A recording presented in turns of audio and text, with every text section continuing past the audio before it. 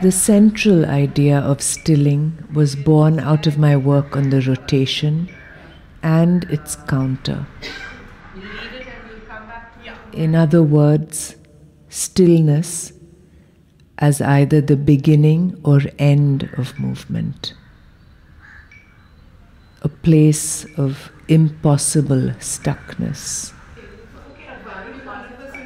To be very honest, I don't know if we've found this yet, but the work is an attempt to give this idea a form, to make it evident.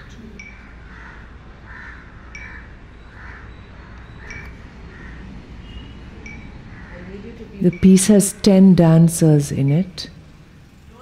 Some of them have worked with me for many years. They speak my language. They have an understanding of time and space that is fairly sophisticated.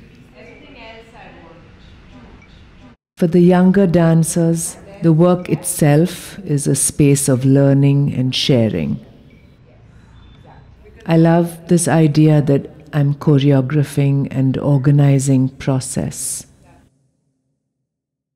that the cracks and flaws remain visible, and therein lies the life that is dance itself.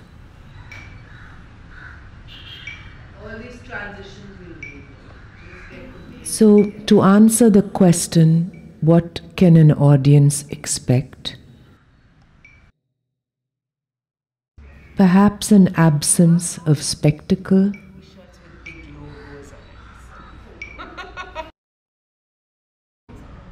the presence of 10 bodies in deep concentration, and if all goes well, a room full of the tension of stillness.